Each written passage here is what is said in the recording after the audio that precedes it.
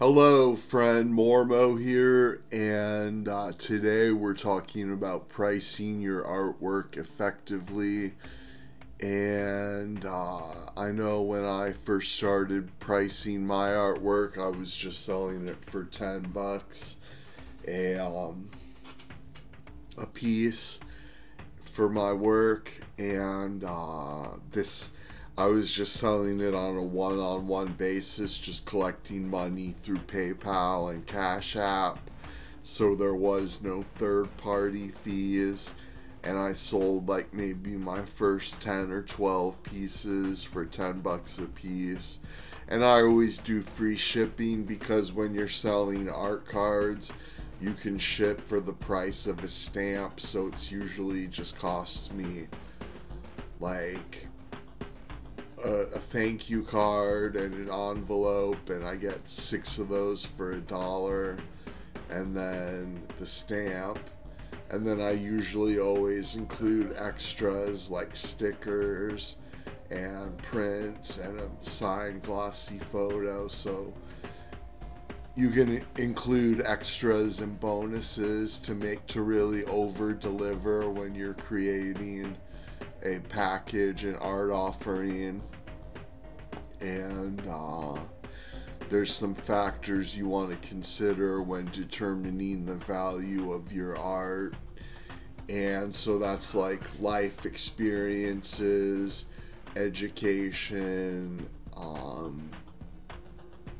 In my case, it's even my mental disabilities and stuff. I can charge a little more because I have the mental disability and stuff. And, but there's also like if you've been to school or not. If you've been to school, you can make more money.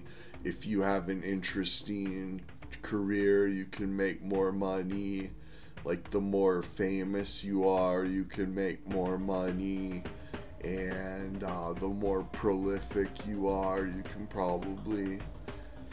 Well, that's something to that would determine the value. Like me, I can only do one art card a day, and so that makes them a little more valuable than if I was doing like four a day or something.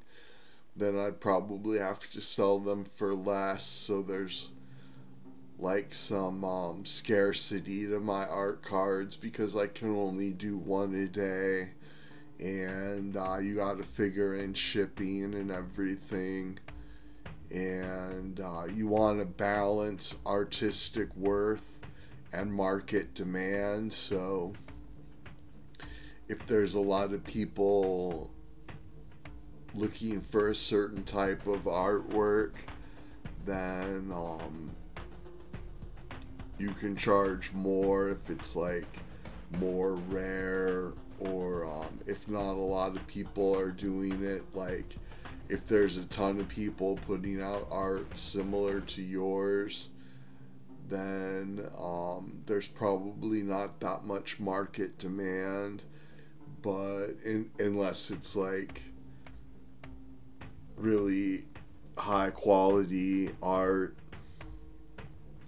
but if it's like just decent quality art and it's something that a lot of people are doing, but you can find like places where there's market demand. Like for instance, I know that old sci-fi TV shows, there's people who will buy art based off of like old sci-fi TV shows and stuff. And it's important to do transparency and pricing for building trust with buyers. And so you want to be upfront about shipping and everything, and how you can be upfront about how much time it's taken you to make the art, and what your materials cost and everything. You can be transparent about all that to make people more comfortable, and like I said, build trust where they trust you that when they're investing in your art, they know how much time was spent on it, what your materials costed, and everything. And they know your bio and all of your experience and everything and what makes your art valuable. So anyways, that's what I have to say about pricing your art effectively, and keep watching. Hello, friend. I'm Mormo. Those cards you were just looking at are from my good friend Icy Bird, and I'm going to put a link to his eBay store in the description where you can pick up prints and originals and stuff, and so definitely check that out from Icy Bird. And I was just talking about my pricing, and my prices right now are like $20 for originals. I got 3 prints for $10. I got 2 prints for $5, and my originals are probably going to go up in price to $40 a piece pretty soon. I have a 20-year-old piece of artwork for $50 right now on my eBay store. And so hopefully you learned about pricing your art. And I think most artists undervalue their art, which is why there's such an opportunity for flipping art, where you take an artist who undervalues their art and then you sell it at a higher price than what you paid for it. I think that's a really good opportunity for anybody interested in art to become an art dealer or an art flipper. I think it's a really good opportunity. But anyways, thanks so much for watching. Please subscribe. Please thumbs up. Please click the link in the description. And thanks so much.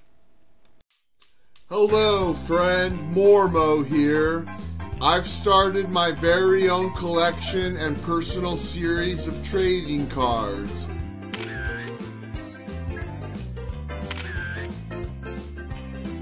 Each one is personally hand-drawn and designed by me. This has been a creative and lucrative business for myself. I personally autograph and date each one. Each card is uniquely different. If you would like to order a card today, you can search for Mormozine on eBay or contact me at mormozine@hotmail.com. Thanks so much.